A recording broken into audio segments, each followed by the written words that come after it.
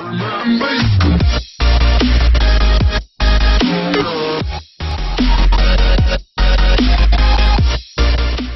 Kotb has breaking news: she is a mom.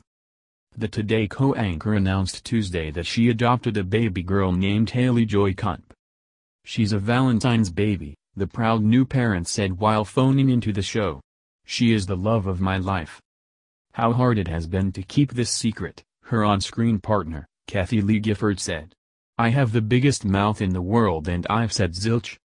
However, if fans have been paying close attention to the journalist's Instagram account, Kotb has been giving everyone a few subtle signs of her secret news by posting inspirational mantras like, "May the new few months of your life be a period of magnificent transformations."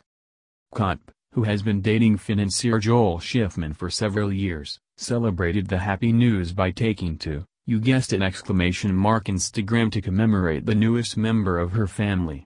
"And then my soul saw you and it kind of went, oh there you are. I've been looking for you," a photo she posted read. Meanwhile, her colleagues were elated to hear the surprise news. "This little girl Haley is the luckiest girl in the world," Matt Lauer said. "You were made to be a mom," Gifford added. "Congratulations to the new mama."